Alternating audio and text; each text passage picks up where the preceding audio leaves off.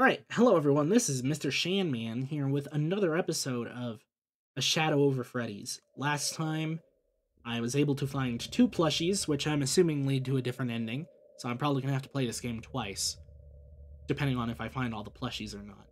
But I'm still gonna have to play it twice anyway, because, yeah, anyway. Whatever. Point is, we found the Freddy and Bonnie plushie. I had trouble with Bonnie's mechanic. The puppet's telling us a cool story that I'm assuming is William's backstory for finding out how when he kills things, they possess objects. It's my assumption. Anyway, we're going to continue to night 3. Alright, what instructions do we get this night? I hate the cupcake. It's creepy. Don't stand still. Enemies will move into your room if you take too long hiding next to you. If a shadow is in the same room as you, it'll wait for you to move before attacking. Find it and scare it away before you proceed. Okay, so that's probably it.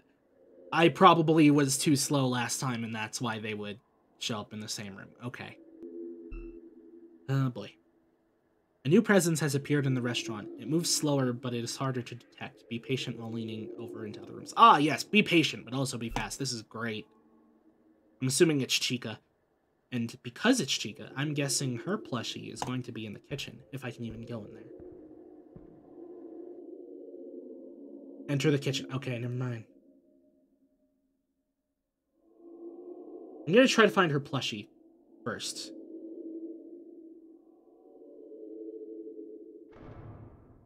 Oh. Okay, that was easy. Bruh. We need a key, but the question is where that is. Because the kitchen's right here. Yeah, okay. It's probably in the worker's office.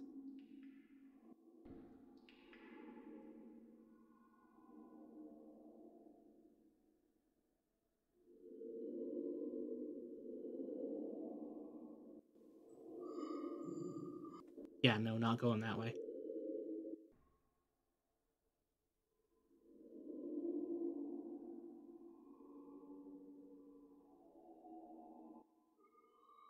Not that way.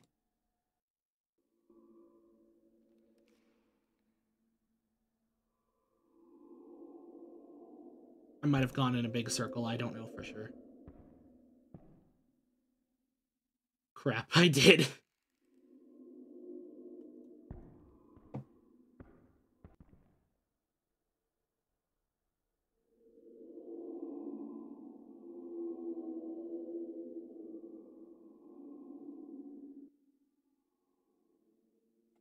We're going in here.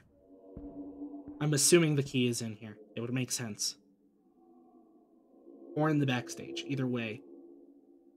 One of those would make sense. They're both here, so. Keys.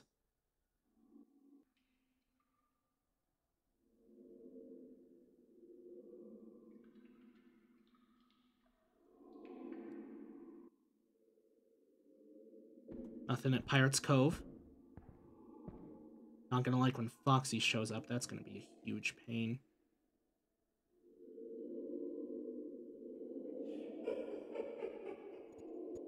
Hi, Chica. Go away. Go away. Okay.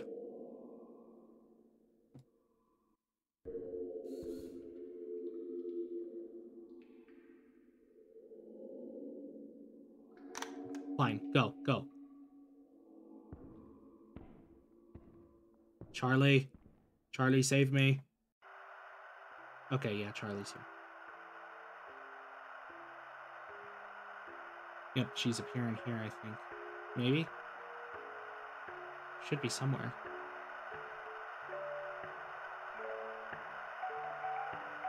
Just looks like that's where she would be. Okay, well, don't see her, but it's fine. Didn't die, and I got the plushie.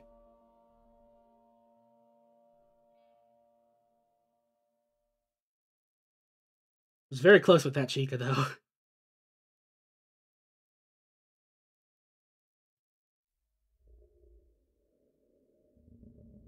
You're pulled back to safety as the room fades away around you. The shadow offers yet another story from your past. Will you accept? Okay, yeah, our past. We better not be William. I mean, it's fine if we are, obviously. It's just, if so, we're screwed either way.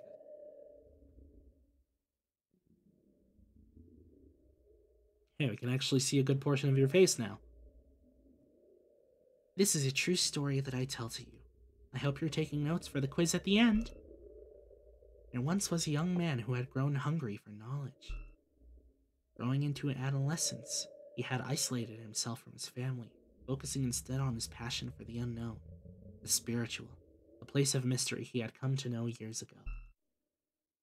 In a box under his bed, he hid his secret away from all others. His living plastic friend, still thrashing and writhing inside. Every night he observed his movements intently. The young man spent entire days away from home, reading and studying about spirits and vessels. His interest turned into obsession, and his need to understand grew. Alas, it was all for naught, as no book had the key to the answers he'd been seeking. All he found were vague rumors and legends with no instructions or explanations. To continue down the rabbit hole, he knew what had to be done.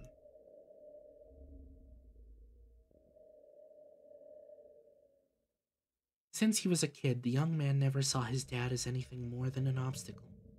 He was a moody, aggressive old alcoholic who only talked to his son when he needed something to shout at. Having driven everyone that loved him away, the drunkard was worth less than nothing in the eyes of the boy. Thus, he was the perfect candidate. One day, when coming home, seeing the old man sprawled out onto the kitchen table with a bottle on hand, he decided to show his dear old daddy a new way of life. Holding a small felt doll in his right hand, the teen made his way to the house's garage. After a few hours, the deed was done, and the plan was in action. The boy watched his oblivious father drive away in his car, unaware of the tampering that had been done to the vehicle. Sitting on his bed, the young man took his dear pet out of the box and began to press harshly on its square plastic head. As it trembled in pain, he waited on the outcome of his small experiment.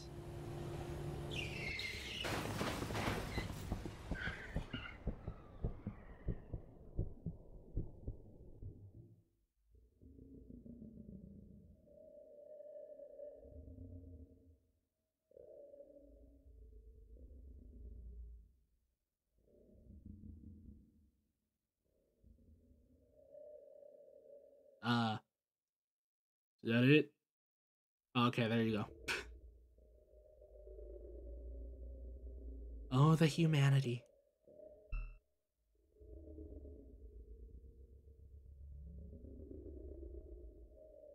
After the car's accident, he recovered the doll that had been planted below the seat and returned to his home.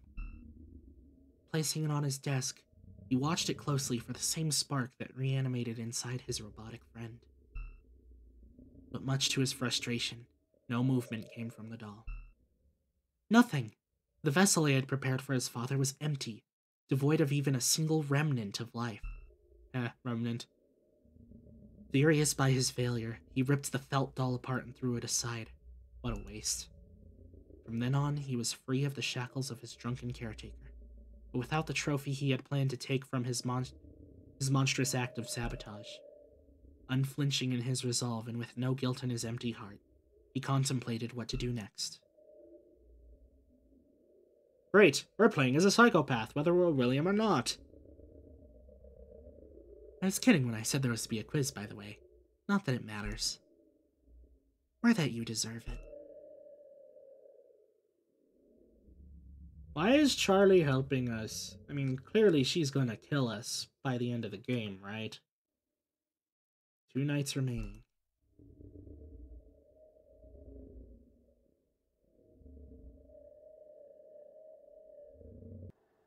Assuming Foxy is now out. Uh-oh. Fredbear is going to be on the last one, isn't he? A new presence has appeared in the restaurant. It sleeps inside Pirate's Cove. Check behind the curtains frequently, or it'll escape and chase you relentlessly? Oh, great. Oh, no.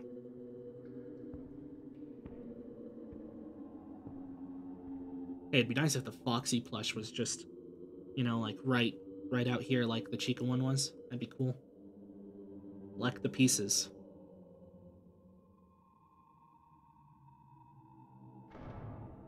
Foxy?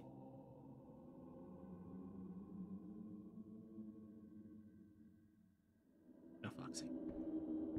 Oh, we're putting together a Freddy plush. But I already have one. Okay. I'm going to find that plush. I don't want to... I want to have to find the plushies again.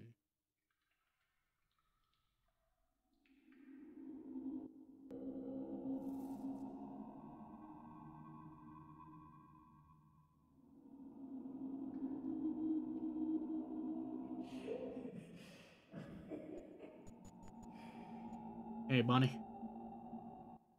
See, I originally thought it was Mangle because this Bonnie has top teeth and normal Bonnie doesn't.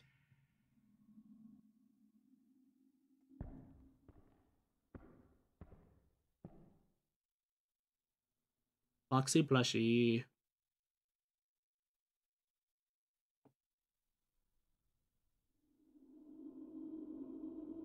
Dang, okay. Maybe this one's in here. I don't care if Foxy kills me on this. I just want to find where the plushie is. So that we... It is there. Okay, cool. I'm just going to assume that one of the parts is going to be on the stage, because that would make sense.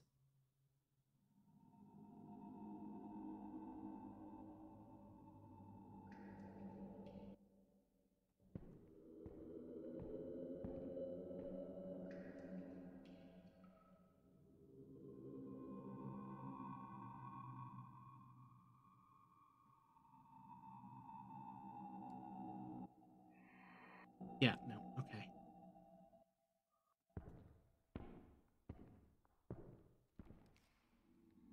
It's hard to... Jesus freaking Christ. I'm gonna call the plot twist in this game and that this is all in William's mind after he dies. Similar to an Ultimate Custom Night kind of thing, but, like, different. This one's here to, like, constantly remind him of what he's done instead of just torturing him for what he's done. It's my guess. I knew it.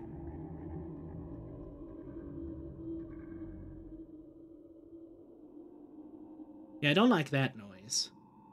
But okay.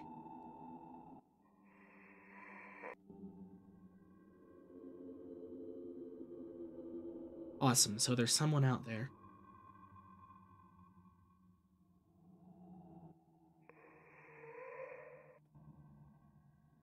And they're totally gonna come into this room and kill me. It's not like I have anywhere to go.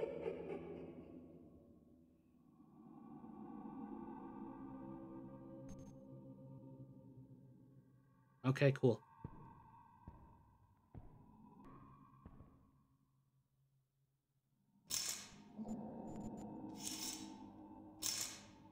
Yep, okay. That was cool. Like that. Oh, frick, I didn't listen.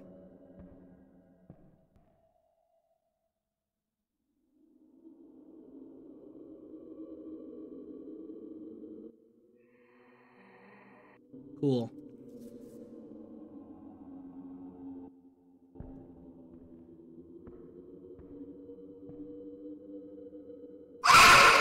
Yeah, okay, I had a feeling that was gonna happen.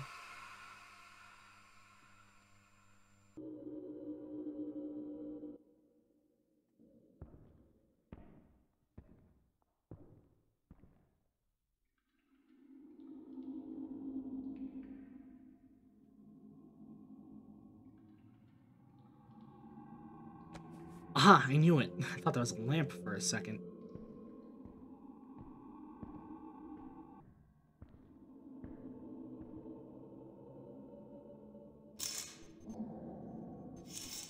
Okay, good.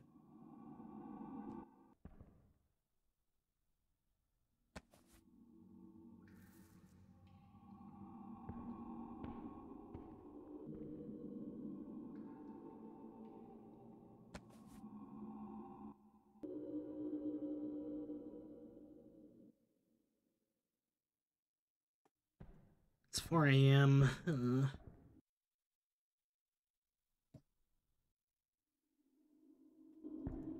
Freddy's totally killing me.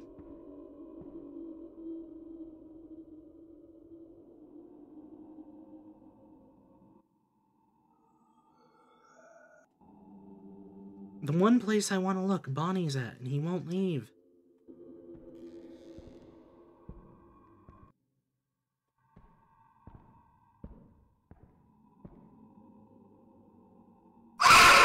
Yup, okay. There's a head. Also, I think that was a golden Freddy head. Go away, Chica.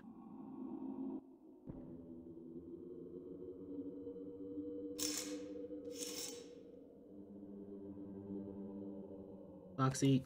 Foxy has the last piece. Oh, hi, Charlie. I wasn't expecting you to just show up in my face like that.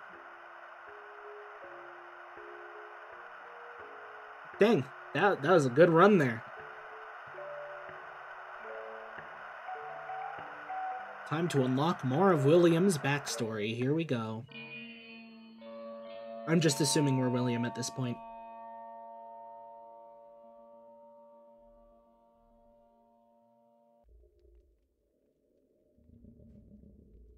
You are pulled back to safety, away from the monsters lurking in the abandoned restaurant. The Shadow offers one more story to clear away the fog inside your mind. Will you accept?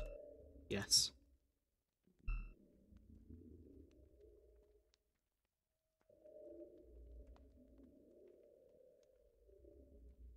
Hi, Charlie.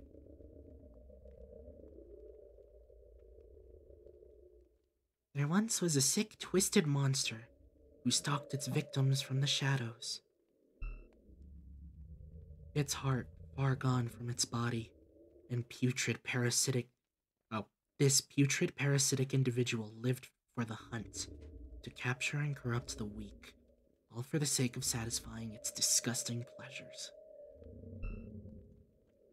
Tonight was no different.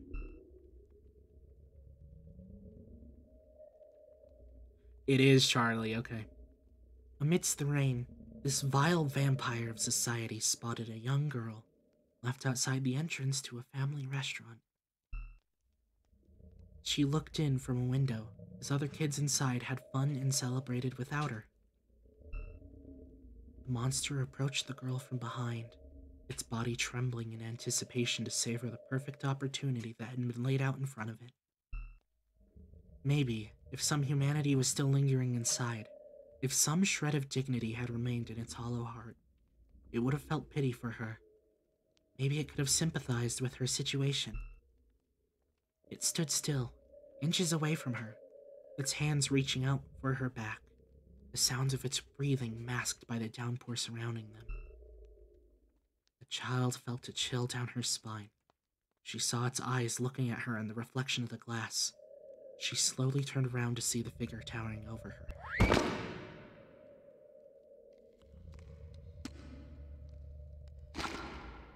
Ugh.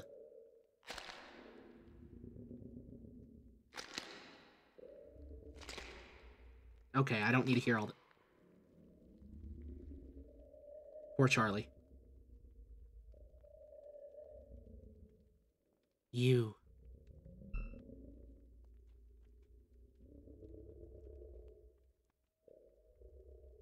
You rotten, ignorant, heartless creature. You left that innocent little girl in that alley to die a cold, lonesome death. Your hands were tinted red with her blood, colorless in your empty eyes, and you felt nothing but satisfaction from taking her life. And for what? You don't remember? We all know that's not true. These meetings have been merely a formality. If it were up to me, I would have left you alone to be torn apart by your captors, limb by limb. Just like you tore the life away from her that night, tossing her into the trash after capturing the fragments of her essence.